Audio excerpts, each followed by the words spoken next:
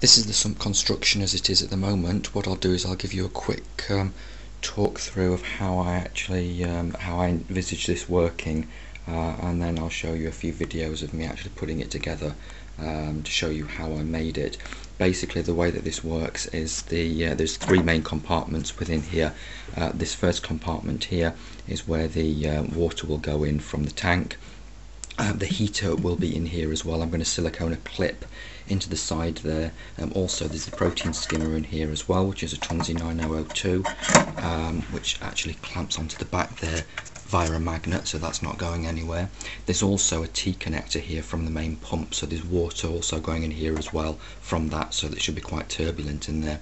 You can't see it because the protein skimmer is in the way, but basically on the side of this panel just here you can see a series of holes, so that is where the water will flow through from this compartment into this one, which is going to be a refugium. This is one of those arc pods. I basically just sprayed the top of it black, just so it matches everything else. And it's on a hinge there, so basically that's where the deep sand bed will go, about 4 inches or so. And then finally there's the water will come out of here into this compartment via this overflow comb, which is actually adjustable up and down by about 1 centimetre or so when it comes out altogether. But basically the water will then flow over into this compartment here, which has got some egg crate on the bottom. So basically in that compartment I can put media bags with things like activated carbon and Rowaphos in there, and then that then flows through into this final compartment just here. And of course this is the one where the water level will go up and down through evaporation loss, and it's where the main pump is, the main pump being adjustable, and also again even more adjustable because I've got an adjustable T connector here that spits some of the water back into there. So the idea will be that there'll be a certain amount of water that will be going around in here in a clockwise direction, and then of course this connector here is what will then go back up to the main tank to return the water back up to the main display tank. So what I'll do now is I'll show you the videos that I created of it in its various stages, so you can see how it got from the 12-inch box that it was into what it is now.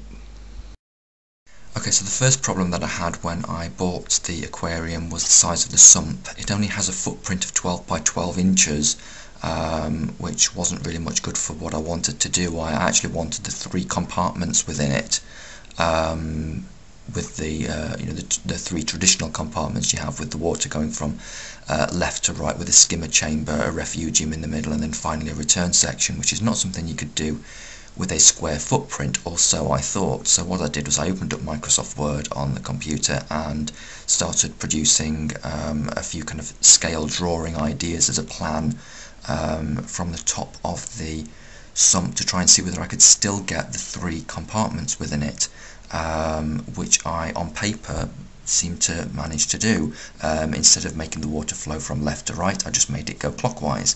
So I opened up Microsoft Word and using auto shapes produced a few scale drawings, plan views, like this one here, which is the final one, just transposing inches in reality for centimetres to get it to fit on an A4 sheet of paper.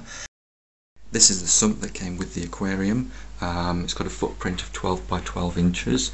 I have painted the outside of the 3 walls at the back here with a black gloss paint, making sure that I have masked off and left a gap where the silicone is, because I don't know what effect the paint will have on the silicone.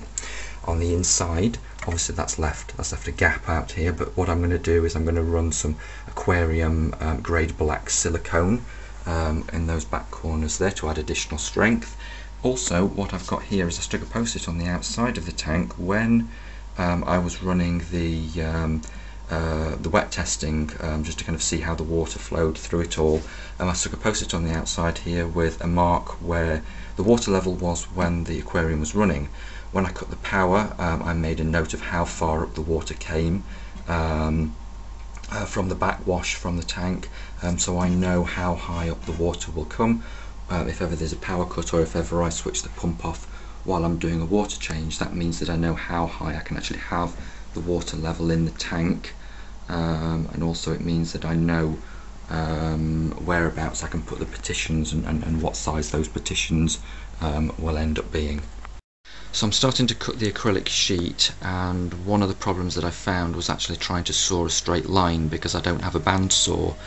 When I first started sawing the acrylic, I was using one of these things and the line was going all over the place. I was having great difficulty trying to keep the line straight. So I've gone for one of these instead, which I didn't think I'd be able to use, but actually the teeth are quite fine on it, and so it's actually cut through the acrylic quite well. Also, what it means is because it's got such a long blade, when I'm sawing down the line, if I look above, then it means that I can actually see that I'm keeping quite a straight line there, and actually using the length of the blade there just to try and keep the line straight. That's the first two pieces of acrylic cut. I've left the film on them still just to save getting them scratched. But one of the things that I've done here is for the base of the black one here is I've actually just rounded the edges off, because of course inside the sump there's the sealant that runs down the bottom there. That's the two primary pieces of acrylic in there. They're not glued in yet, I'm just holding them basically together in there with pieces of blue tack, but it gives you an idea of the three compartments and how they'll look size-wise.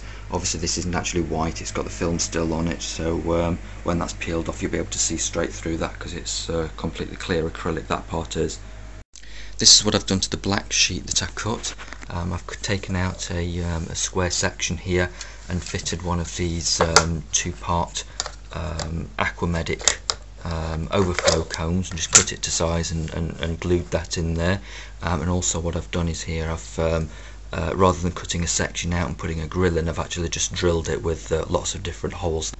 And this is what I've done with the clear sheet. All I've needed to do there is just take out a semicircle, which I've done with one of these drill bits. Now the film is still on here. I've actually left the film on purposefully to protect the acrylic sheet, and also what I've done is I've stuck on pieces of masking tape there, so I can actually draw on it quite easily. So all I need to do now is basically just pull away the film and begin gluing the pieces together. And there they are. That's the two pieces. They've actually turned out quite well. I don't seem to be any scratches or anything on there at all.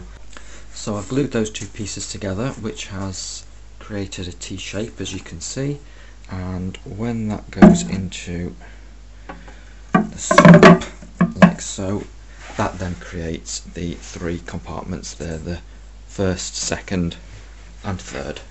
So what I've done now is I've added this third final piece just here with a piece of egg crate at the bottom.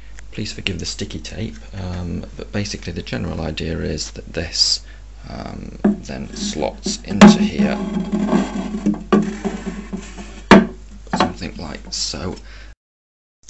So the three main pieces of equipment that I have so far in the sump is one of the Tensol 9002 protein skimmers. The reason I chose it is because it's quite a slim protein skimmer, perfectly rated for the size aquarium that I've got. The Tensol Silence from a previous video which I tested sound wise to try and pick something that would be quiet, and the Refugium Light is one of these Arcadia Arc pods. All I did was I just sprayed the top black rather than it being silver. So basically that's how I got it to the stage that it's at now. A couple of other things that I'm going to want to add to it at some point fairly soon. One of them is an auto top-off device which will sit in this final chamber just here. One of the other things that I'm quite pleased with is there's actually still some room for future expansion. Down here at the bottom there's this kind of area here that's not doing anything. A small pump could go there which would be able to power something like a phosphate reactor or something like that if I wanted at some future point.